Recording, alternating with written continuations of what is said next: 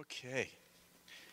You should have had a little note-taking guide passed around here, and we're continuing. We're calling this summer the Summer of Love, and we're talking about different aspects of relationships and connections and these kinds of things. And what I want to talk to you about now is this little phrase here: biblical friendship can make me whole. Biblical friendship can make me whole. Sociologists tell us that there are two kinds of people in the world: people that bond and people who bridge. People who bond and people who bridge. In your notes, let's look at get a little description here. It says, people who bond. People who bond, these are people who want to have a few good friends.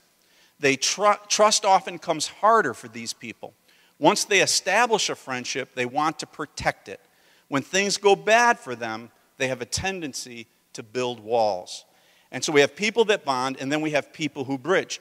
People who bridge, these are people who make friends easily. They are more trusting. They've never met a stranger. When things go bad for these people, they can tip into superficiality. And now the thing I want you to get here when we look at these two different kinds, people who bond and people who bridge, is that it's not one is better than the other. All it's describing is two different kinds of people, two different people. The fact is to have a healthy approach toward life, you actually need both of these kinds of people to be in your life and to be a part of your life. So it's not like, oh, we only want to be like people who bond, or we only want to be like people who bridge. These are just two different kinds, two different approaches. Similar if we talked about like an optimist and a pessimist, right? In this room we would have optimist and pessimist. In your notes it says this: it's like the optimist and the pessimist. Neither is wrong, and both are necessary for a healthy world. They need each other to see reality. And then I put a couple little quotes down here. It says, an optimist stays up until midnight to see the new year in. A pessimist stays up to make sure the old year leaves. Okay, and then the optimist proclaims that we live in the best of all possible worlds, and the pessimist fears this is true. The nice part about being a pessimist is that you are constantly being either proven right or pleasantly surprised, right? And then last one here says, an optimist may see a light where there is none, but why must the pessimist always run to blow it out? So you have these two kinds of people. One's not better than the other, but they're both important. So let's just talk about them again. And I want you to think now a little bit about yourself. Where do you fall in here? It says this: people that bond are people who have a tendency to have a few friends and really want to connect with those. Their tendency is to put up walls and protect what they have. People that bridge, on the other hand, are relational risk takers. They don't let walls stop them. They connect to people. They are reaching out all the time. They see the amazing opportunities around them all the time through relationships. People who bond see the world as more of a dangerous place. They see relationships as places of vulnerability where you can get hurt. When a person that bonds sees a hitchhiker, they see a mass murderer. You know, they honestly don't think that when a person who bonds, when they're on an airplane, in their mind, the person next to them really doesn't want to talk. Right? That person really doesn't want to talk. Now, the people who bridge, they see the world as a safe place. They feel the good in people. They see every relationship as a network gold mine. They see the hitchhiker as an eccentric billionaire like Howard Hughes, who is looking for a worthy soul to leave their fortune to. Right? So one looks at the hitchhiker driving by and goes, this person is a bad person. The other one looks at him and says, who knows? This could be it. This could be, the person will love me. I pick them up and they'll, leave me $100,000 or something. They honestly believe that the person next to them on a plane is sitting next to them trying to think up conversation starters. Right? The person is there. This person really wants to talk to me, but they can't. I'll help them out. And give them, So just looking at those descriptions I've just gave you, where do you see yourself? Are you a person who bonds, or are you a person who bridges? Where would you see yourself? Maybe you may even want to make a note in your notes on how you would view yourself in most situations. A person who bonds or a person who bridges. As I've thought about this, I've realized that there is actually a third kind of person. There's the person that bonds, this is in your notes, the person that bridges, and the person that is broken. Three kinds of people: the person that bonds, the person that bridges, and the person that is broken. A broken person is a person who has been so hurt in relationships that whether they started out as bonding or bridging, now they do neither one well. These people are hurting. A bonding person who has such incredible boundaries, for example, that no one can get near them. It's bonding gone overboard because of brokenness that's touched the person's life. Or the bridging person who is so superficial in relationships that no one really knows what's going on inside. See, it's tipped from the healthy bonding and the healthy bridging into something that's beyond that. I understand how this can happen because I experienced tremendous pain in relationships myself before I really had the emotional equipment to deal with it. You've heard me mention things about my youth before, but I know now that my parents were very broken people. They were very hurting people. But as a child, of course, they were all that I knew. Just relating to them. I think of the fact I attended 6 schools in 4 grades. That my mother shipped me to my father as a punishment for his not paying child support. He had to take care of me. I was put into a foster home where I was locked in a closet at night if they didn't like my behavior. And I had to hide because of the drunkenness of the parents that were in charge of the place. I can remember hugging my pillow at night for comfort, pretending it was my mother because I just had nobody that I was connecting with in that way. When I was in the 4th grade, I think I might have mentioned this even last week, I skipped school for 3 weeks, just wandered around. I failed the first 4 grades of school. One season of my life, I literally fought my way home from school every day. Every day, it was the same, get up in the morning, go to school where I was a failure, and then had to fight my way home to get home with other people. I was given a personality test once, and it said that I saw the world as an antagonistic environment. When I, read the results, I thought, duh. It has been pretty antagonistic. I don't know what world you've been in, but this world's been tough. And the test said my greatest fear was that someone would take advantage of me in some way. My motto could have been, just because you're paranoid doesn't mean people really aren't out to get you. It could be happening. And this reflects the brokenness from my past. I needed healing. If you have brokenness like this, apart from the mercy of God and the work of God, you become not a bonding person or a bridging person, but you become a broken person. And in your notes, I put down this line. I said, I need the healing of God not to be totally distorted by the hurts from my past. Maybe you were abused as a child. Maybe you were crushed by divorce as an adult. Maybe you were bullied in the classroom. Maybe you were neglected by a career-possessed parent. Stabbed in the back in your first big romance. Or went to a church to be involved in ministry but were hurt there. Sometimes churches can be hard places. Tough things can happen. Sometimes people, even when they're trying to do nice things, because they have misunderstandings and they don't understand things right, they can do really hurtful things in the name of trying to be nice. I actually had people who have come to me, when I was leading the church, they didn't like the way I was leading it, felt certain decisions I was making were incorrect, and basically come to me and prophesying that God was going to kill me, basically, and take me out of the way. Now, the thing that made this really painful was I knew these people, they were friends, they really liked me, and I knew they were doing what they thought was right. They were really trying to do what they thought was right. It wasn't like they were crazy people. They were nice people. And but they just were totally, things had just gotten totally distorted. And so you have these kinds of hurts, and if you don't respond rightly, if you don't understand the nature of this kind of stuff, you can move from being a person that bonds or a person that bridges to being a very broken person. person with way too many walls or way too much superficiality and just hurting in a lot of ways.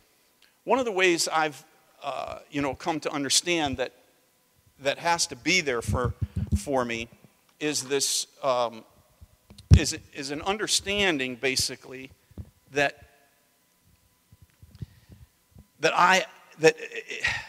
friendships are critical and important, but the first thing that brings healing to your life is your relationship with Christ and your connection with Him. If you thought about life, your life like a circle, that's not too good. Let's try this one. If you saw about your relationship with life as a circle, all of us have like a chunk that's been chewed out of the circle. That is something has happened at some point in our lives. Sometimes it's in our childhood. Sometimes it's from good people who do bad things. Sometimes it can be all kinds of different situations. Cruel people that somehow have touched our lives or hurt us in some way. And we end up with like a missing piece in our life. And unless this area gets filled, science tells us, nature abhors a vacuum. And so there's this thing that says this area has got to be filled, this thing that has been eaten. And so we want to do it. So, like maybe in my situation, I could have said, maybe it was insecurity. I talked to you about seeing the world as an antagonistic place where things are coming against you and things are trying to hurt you and this kind of stuff. So maybe it might have been that sense that the world is dangerous, kind of a thing. That thing has been, my sense of safety and security got knocked out. Now what happens is all through your life, you feel this inside of yourself. And so you try and fill your space. It's different for different people. Some people, it's maybe your family was so fractured that, you have a tremendous sense that maybe you weren't really wanted, weren't really loved. And so there's this hole inside of you that basically, I need to be loved. Some of us, because of certain either circumstances or sin or something, our families were affected in such a way that maybe we lost a father early on or a mother early on. And so there's like this hole inside of our lives. And so there's this natural tendency to fill this. You want to fill this. So, if my thing was security, let's say, for example, then I might say, you know what? If I put money in here, then I'm going to, this is all going to be filled up. And so I make the pursuit, because money can buy me security. Money can give me a house where nobody can hurt me. Money makes it so people want to be around me and connect with me. And this money is like super valuable. And so money becomes like this driving force in my life. And when I fill my life with money, I actually get, or I think I'm filling it, I actually get a temporary sense of security that comes inside of me. And I say, okay, now I've done it. Now I've given myself what. But of course, there comes a time, maybe it's a phone call from the doctor saying I've got cancer. Maybe it's a broken family relationship. So here I have all the money in the world, but my wife wants to leave me. And all at once, maybe it's my children. I've built all kinds of money, but I lost my relationship. And all at once, what happens is I realize money is not it. And then I find myself all broken down. Everything is all broken down again. I had a temporary thing here, but I'm all broken down again. Maybe the thing, I have inside of here is this, like I talked about the love issue, so I don't feel loved. And so, I create, all kinds of stuff. And, maybe I get married and I say, well, my wife, she loves me. My wife loves me. She loves me in every situation. She's not like these other people who have been in my life who really didn't love me that much. She loves me in every situation. And so as long as I have my wife and I have my family, I'm loved. I'm a loved person. And I feel whole again. I feel with my wife and my family, I'm whole again. But then, of course, as life goes on, because people go through their struggles. Maybe my wife goes through a struggle. Maybe she's got a health issue that happens. Maybe in our relationship there's some tension that takes place because I'm broken anyway. and have problems and stuff. And so what happens, I realize, well, what about, my wife? Maybe my wife doesn't love me, and all at once my life just feels like everything is just caving in because this emptiness that's there inside of me, in this situation. All at once, the hole in my life is so manifest again. And so how do we fill this hole in our life? And, what happens? So we have to have something that we can rely on and connect with. I think one of the last sessions of school this year, I talked on the faithfulness of God, right? We have to have something that's absolutely enduring and connecting in this way. And, of course, that's Jesus, right? Jesus. Okay, now here's the deal.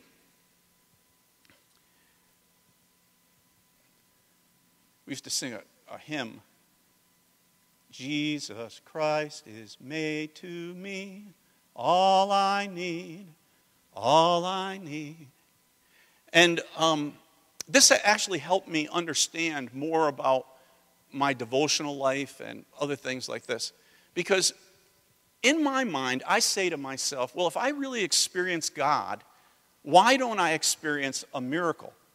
Because to me, a miracle would be God takes the piece that's missing, replaces it, and now I'm a whole person, right? I'm just a whole person. But you know what? You never become a whole person like that. That's not where your healing is. The wholeness that you experience is the wholeness of reliance on and connection with Jesus Christ. So as long as I'm connected to Jesus, as long as I'm linking with Jesus, you interact with me and you don't see, as a matter of fact, instead of me being the person who was abandoned by his family, many people see me as an example of fatherhood. The person who never had a father has actually become, in many people's eyes and minds, the actual illustration of a father. Are you with me? You follow what I'm saying? It's a miracle, right? It's a miracle, right? But if I lose my connection with Jesus, that would disappear. And the harshness and the insecurity and the fear and all that other kind of stuff would just manifest itself again. Because the fact that my family did the things they did and the fact that I experienced the hurts, that doesn't go, that's a part of me. That's a part of who I am. The thing that makes me whole is Jesus. See, this put a whole new understanding for me, because when I first came to Bible school and stuff like that, and they would talk about us spending time in prayer and spending time in the Word, and I used to think to myself, what, it's a book. How many times can you read it? It's just going to be boring, right? And I didn't understand exactly what was going on. But then I came to realize something. The reason these things are so important is because it sustains my relationship with the Lord and it makes me whole. You with me? It's what keeps me whole. See, you think you're going to be whole, like you're going to be healed, like I'm not going to need anything anymore. No, you never get over needing Jesus.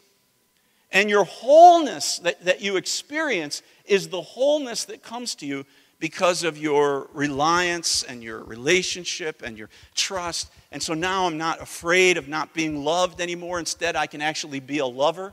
I don't have to worry about everybody loving me. I can care for others. Why? Because of Jesus in my life and the sense of wholeness and acceptance and connection.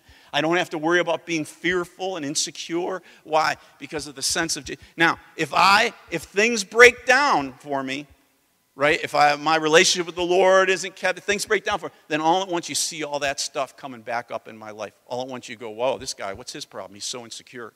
Whoa, this guy, what's his problem? He's so fearful. Whoa, this guy, he's looking out to always build walls, of separation and guarding and all. What's going on there? Why is that happening, right? See, that would happen if I don't maintain that connection, that relationship with Jesus. So first is our relationship with Jesus, but then with that, what does God use? And God often uses friendships and connections. We've talked before about the idea of the transformation triangle, right? How does the Lord change us, right? He first of all, he uses the Word of God, and then there's relationships, and then there's trials, So we have the truth of God's word, we got the truth here, and then we have relationships, and then we have trials, and then, of course, the Holy Spirit is using all these things, and that's how we experience transformation. And so we have to have these relationships, we have to have this connection, because that's part of the way God works in us, and we experience transformation in that way. Okay, so in your notes it says this: biblical friendship is the healing medicine many of us need to become relationally whole. It's like really important for us to have this in our lives. Now, number one in your notes, to recover from brokenness. Why do you need this? Okay, to recover from brokenness, you need unconditional love. A friend loves at all times, and a brother is born for adversity. Greater love has no one than this, than one lay down his life for his friends. It's only in an atmosphere of absolute security that healing can be birthed. And that's why the love of Christ is so transforming for us, because when it finally dawns on us that we don't have to perform, that God's not looking down and going, that He loved us, while we were yet sinners, He loved us. It was never based on our performance, on who. When that thing finally penetrates your soul at the deepest level, and I'm telling you what, it takes for God to drive that down into your soul. It's not like an instant thing. It's a lifetime thing, because there's this natural tendency inside of us to always gravitate toward the pain, toward the hurt. And so there's this thing inside of us that always says, I've got to perform. I've got to be good. I've got to prove I'm worthy. I've got to show this drive inside of us. But as long as that drive dominates, you can never really get healed from your brokenness. The thing that sets the stage for healing is when you finally come to the place that you realize that this thing doesn't have to do anything with me being good or being better or performing well. And it has to do with me trusting in what Christ has done for me and resting in that. And when that rest comes to your soul, all at once there's a place there where the Lord can begin to work and heal and do things inside of you. This is why marriage is meant to not have divorce. You see, as long as I'm in a marriage where divorce is a possibility, I'm performing. Because I have to keep you happy. Because otherwise that thing I'm going to lose it. I'm going to lose this relationship. I got to keep you satisfied. And so I'm constantly performing in the relationship. But when I come to a place where my wife and I have, like my wife and I did, we said divorce is not a possibility. A lifetime of misery, yes, that's a possibility. But divorce is not a possibility. And once we got that, so we really believed that, it created an atmosphere where real healing could take place. Things could happen inside. Because we knew no matter what happens, we're not leaving each other. We're going to hang in there. We're going to do it. Now, my life has been touched by divorce in my family, and many of the people I love and care about have been touched. And I'm not in any way trying to disparage or hurt people move through these areas. But this is why in God's original design, He was trying to create this atmosphere, because it's in this atmosphere that truth and relationships and trials can work together to help make this happen, this thing go in that way. Okay, let's jump to the next one here. To recover from brokenness, you need honest feedback. Faithful are the wounds of a friend, but deceitful are the kisses of an enemy. Oil and perfume make the heart glad, so a man's counsel is sweet to his friend. Now, who is going to tell you that you're coming on too strong? Who's going to tell you that you're being too passive? You want to know why? Because with brokenness, we inherit something. And when we have experienced brokenness, we always inherit blindness. It's a part of what happens to us when we move out of the healthy bonding and bridging to a place of brokenness in our lives. We always inherit blindness. And what does that mean when I say we inherit blindness? We cannot see clearly. And unless you have people in your life that you believe in, who you are willing to give them some open space in your life, you have to have a way for God to get to you that is outside of your own, just your own perception. Because you always inherit blindness with your brokenness, see? And so if you say to myself, well, the Lord is just going to have to tell me that first before I'll do anything, if you take that kind of mentality, God has no way to get to you if you're in an area of your blindness, right? And so you need a couple people in your life. I'm not saying, those of us who are bonders, you're not going to open this up to everybody. But you need a couple people in your life who have the ability to speak to you honestly, and you're going to listen to them even if you don't understand what they're saying or why they're saying what they're saying. You got to have a couple people like that. My wife, if my wife tells me, I think, I come up with an idea, I want to do it, and she tells me, I don't feel good about that, or I'm concerned about this side of it, and stuff like that. I've got to put the brakes on. I've got to slow down. I've got to find, okay, she is hesitating. Here's a person who cares about me, who loves me, who wants the best for me. Maybe there's something that needs to be modified. Something needs to be adjusted. Something needs to happen. Paul Johansson's a person in my life that, if he told me, Mike, I want you to stop such and such, or I want you to do this or do that, I wouldn't even have to, I would just say, okay, that's it. I'm going to stop. Now, I may not agree with him, and I think of a recent situation where I didn't necessarily agree, but in my perspective, I said, you know what? I have to give God somebody he can talk to in my life that I will listen if I agree or don't agree or whatever, right? So who is there in your life that you got to have a friend like that can speak to you and give you feedback and help you navigate your personal blind spots? Who's going to tell you that guy is not right for you? You're pursuing the relationship and, maybe he's the first person. Who's going to say to you, you know what, this is not right? Who's going to say to you, hey, you know what, that woman is coming on a little strong to you. I don't understand why you're not distancing yourself in that situation. If your child rearing is screwed up, who's going to tell you, you know what, the way you're dealing with your kids just seems a little odd to me. Right? What's happening? Terry and I had to have that happen with us, with our Toby, our first son. He was like absolutely a wild man.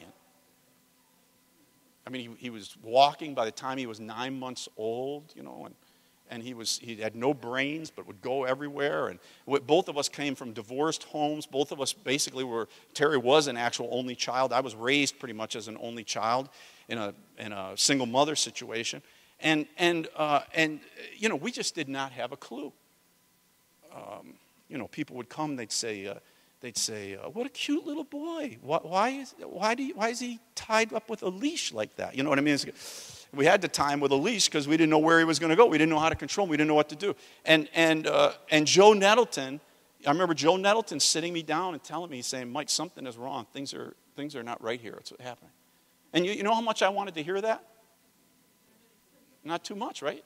Somebody tells you you're not doing a good job as a parent.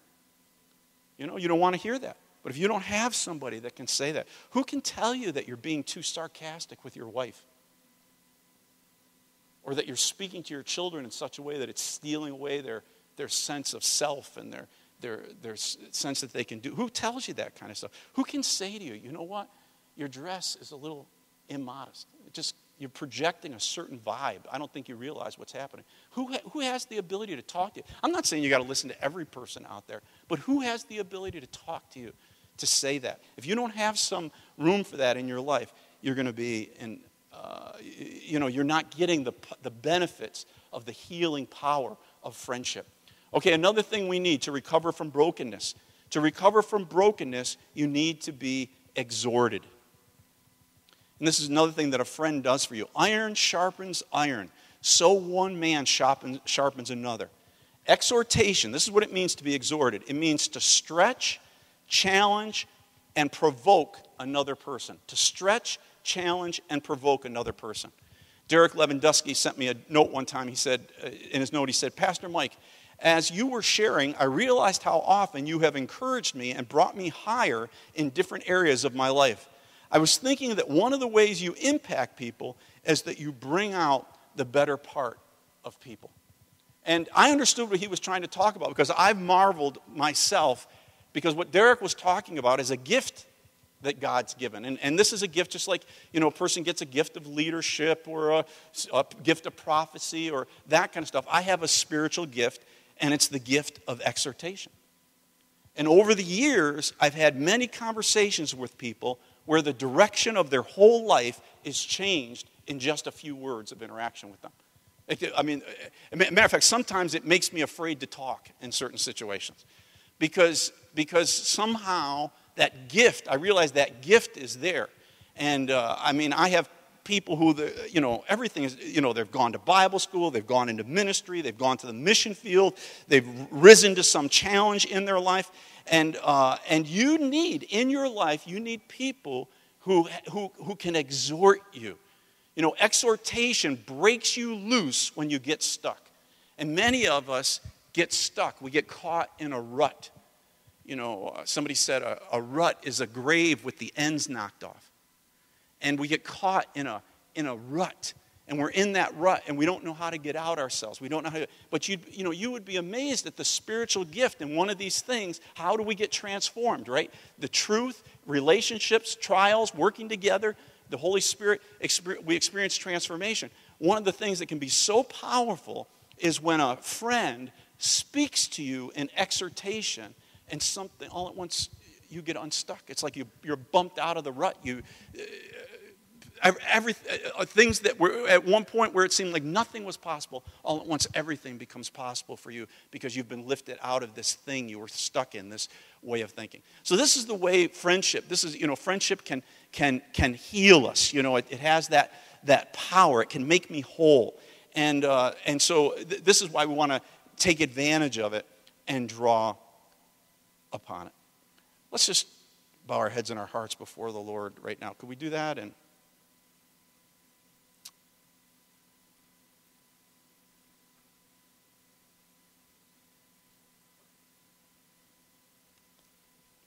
people that bond, people that bridge, and people who have been broken. They've been hurt.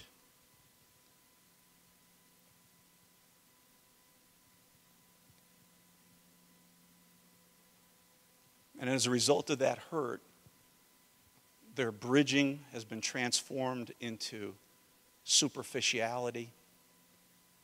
Their bonding has been transformed into wall building.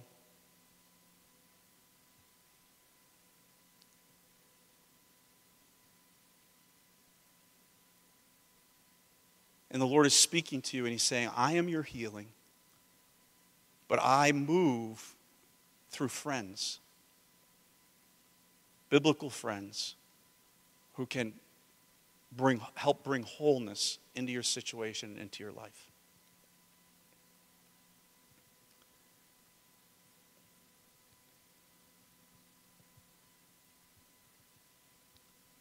If you're here today and you just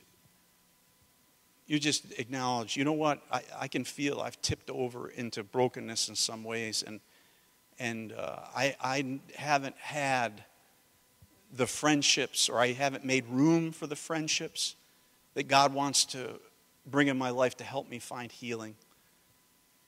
Maybe you're here and you're just realizing, you know what, I realize I've substituted some other things for Jesus in my situation to try and bring me some peace, some security, some comfort.